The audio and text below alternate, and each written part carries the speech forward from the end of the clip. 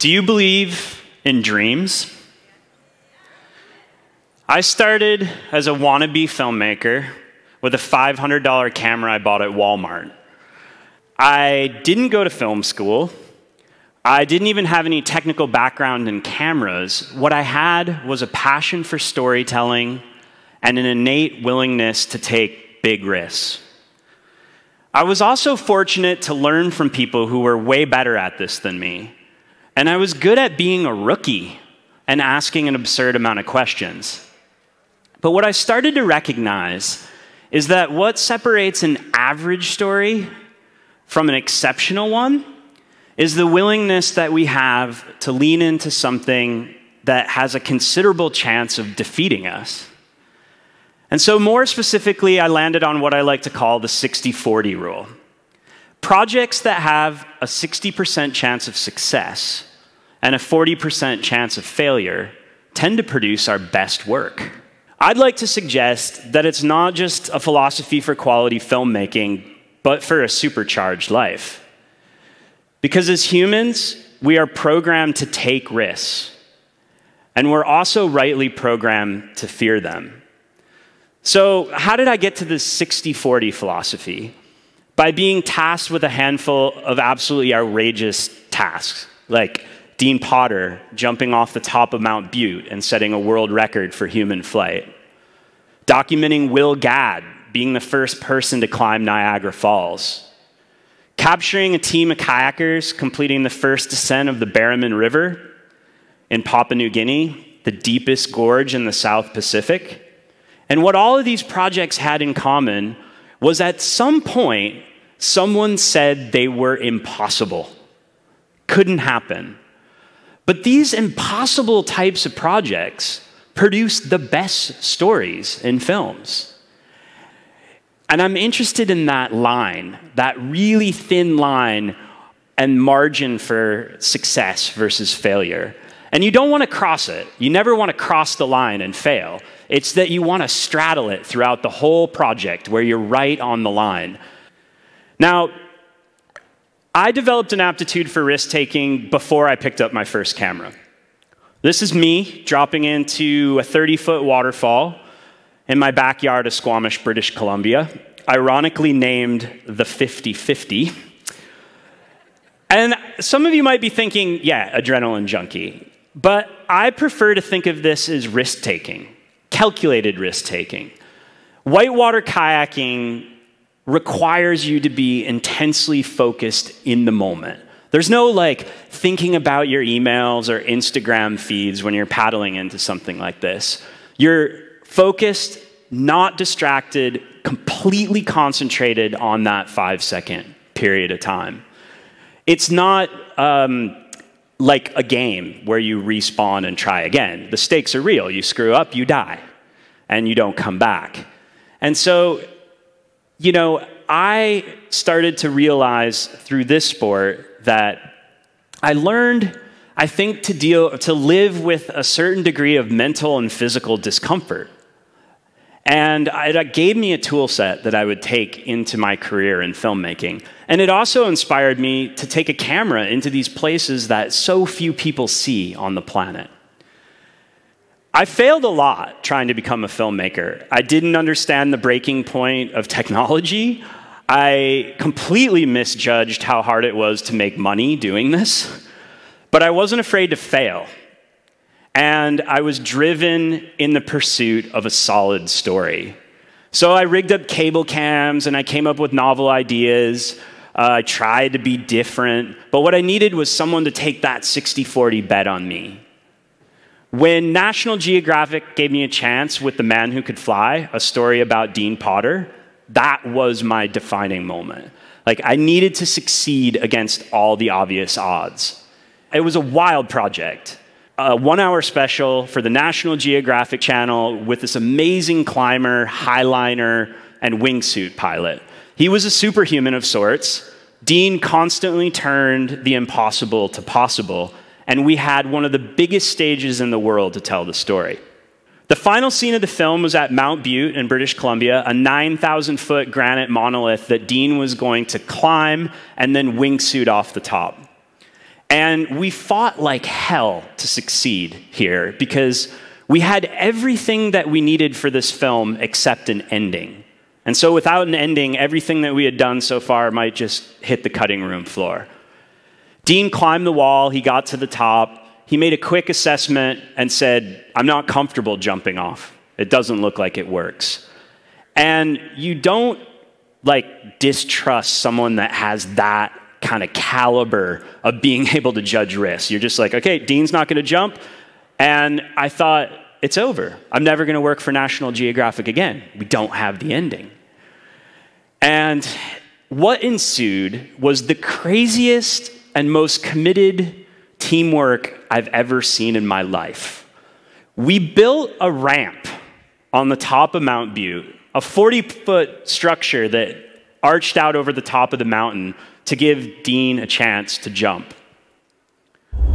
When he jumped off that wall, I felt this just incredible responsibility to be holding a camera.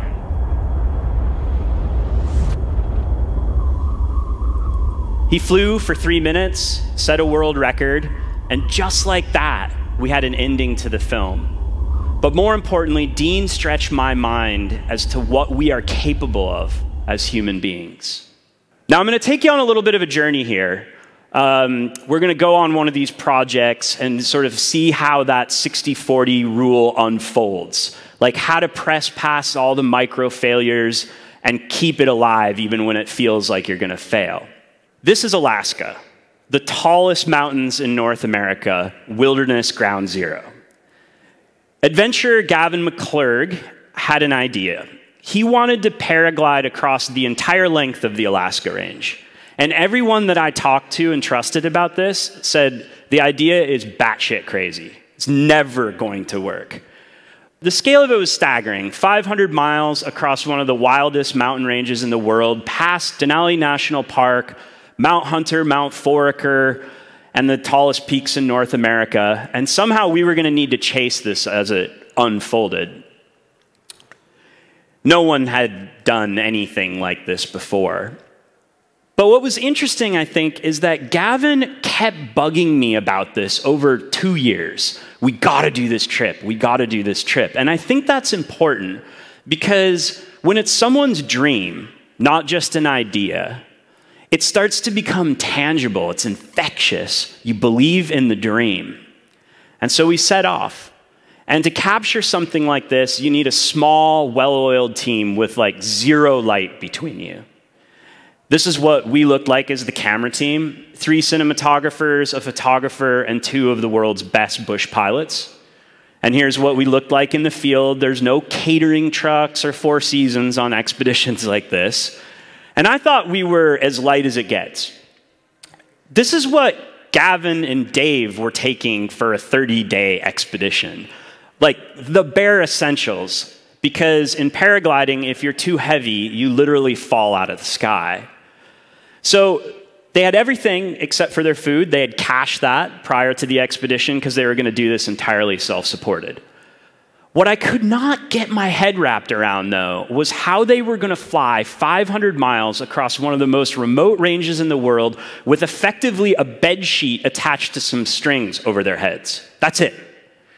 The way paragliding works is you launch off a mountain and you chase thermals, rising masses of air that can take you up to like 10,000 feet, and then you go on glide. On a really good day, you could go 100 miles. Gavin had a really simple theory. He was going to fly when the conditions were good, and then they would hike when the weather was bad. And that all sounds like great on paper, very simple. Day 1, they got in the air. Like all the anxiety slipped away, and Gavin's theory was working. Day 2, the reality set in. Flying conditions were poor, and it took them about 3 hours post-holing through the snow to go 1 mile. But if there's one thing that I've learned as a filmmaker is that when people are suffering, you keep the camera rolling. It's entertaining. And so if you ever adopt the 60-40 rule, you have to remember that it's sliding constantly. Like most good 60-40s feel like 10-90s on inception. But you have to hold on to that 10% of success if you want your odds back. Now, the weather forecast was horrendous. 15-day weather forecast of either high winds or rain. And Gavin kept telling me, it's fine, we'll just hike. But I'm thinking, I'm not here to film a backpacking expedition. I'm here to tell a story of human flight. And eventually they got in the air. And it really is one of the most spectacular things.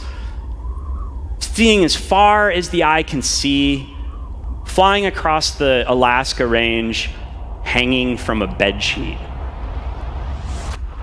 The solution is simple. You put your head down and you keep going. You figure out a way. You figure out a way over the river, you figure out a way over the glacier, you figure out a way through the coal, and you just keep going. So it was working, sort of. I knew the big crux ahead was Denali National Park, where you can't legally launch or land a paraglider, and they'd have to make an 80-mile flight to get past the tallest mountains in North America. At this point, 50 miles was as far as they had flown on the entire trip. And so we're 20 days in, maybe a quarter of the way through the expedition. Morale's pretty low. Gavin and Dave are literally starving. They put the food caches way too far apart. And I'm thinking the flight across Denali is impossible. Then it starts snowing in June. And you definitely don't want to be the first person that breaks on a team, but I think we were all having internal dialogues about going home. Even Gavin, who is a chronic optimist, was questioning everything. And then the sun came out, and you could see Denali in the distance. And as a filmmaker, you wonder what's going to happen, because it's not my decision as to whether they go or not. And they go. They decide that they're going to make and attempt the flight across Denali. And I'm thinking of all those times that I heard batshit crazy. But these were the images that I'd always envisioned. A paraglider sailing across the tallest mountains in North America, something no one had done, let alone captured on film. So they take off, and we're capturing all of this from a helicopter with a gyro-stabilized gimbal, and getting the images that I had always dreamed of. But it's silent inside the helicopter. Like, everyone can feel that we're on the knife edge. And then, all of a sudden, Gavin gets sucked into a cloud at like 10,000 feet. I am way in this cloud. Can't see anything. Got ice all over my wing. I gotta get out of this thing.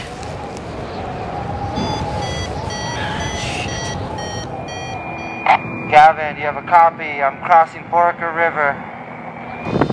Just flew in this cloud for the last 20-something minutes. As you can see, it's pretty cold.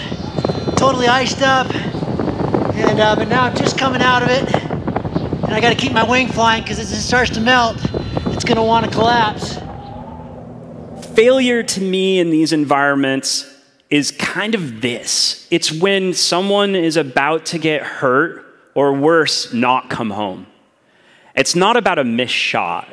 It's about real failure. And so it's really on that knife edge. I have no idea what's going on, whether or not they've made it across. And then all of a sudden I start to get text messages on these DeLormes, these satellite communication devices that we use. They've landed, but I'm getting separate texts. I'm getting texts from Gavin and Dave. Dave says, I'm done, I'm going home, I'm over this. And Gavin's like, it was my dream, it was my project, I don't give a shit if Dave quits, I'm continuing on. And I'm thinking, okay, it's like Top Gun, right? Never leave your wingman. Here we go. And all of a sudden, I'm no longer a director, I'm a psychologist, trying to like diffuse the situation, because we have a film to make here and we need to finish it. So Dave leaves, and I totally get it. He's put 30 days in, they achieved the goal of flying past the big three, he's done. Gavin says he's continuing on solo. My executive producer is calling me and saying it's over, figure out a different way to finish the film. We're out of money, we're out of time, and Gavin's only a third of the way through a 500-mile traverse. So, I decide to gamble. And sometimes a credit card solves problems. So Gavin and I self-fund a small team to carry on with the expedition. And eventually, the skies clear after 30 days of terrible weather, full high pressure, good luck finally comes our way. And Gavin completes 2/3 of that traverse in just 5 days with a few 100-mile flights. He lands by himself, and there's no high fives or celebrations. It was just this huge emotional release. It was an ending that no one expected, and I think to date, one of my best pieces of work. I think we earned that because we honored the story, and we stuck with it through all the ups and downs and emotions, trusting the process and using micro successes to constantly counteract micro failures. Holding on every time when we only felt like there was a 10% chance for success. Immediately after these sort of expeditions, I always say, never again, I'm done. I'm not doing it anymore. And I have these moments of like, give up the field, take more predictable studio work. But I keep finding myself climbing back into the helicopter. And I think, why? Because it's these moments of living on the edge, pushing past what we think is impossible, that inspire us in ways that sure bets just simply cannot. I imagine many of you are holding on to a dream, maybe even thinking about it right now, waiting for a time where the odds for success feel much greater. Here's the invitation to take on a challenge that has a completely unknown outcome, likely even has a very high suffering coefficient. At some point, it should feel like it sucks. That's how we evolve. Finding that thin margin for success keeps us curious and engaged in life. Do not be afraid to be afraid. Thank you.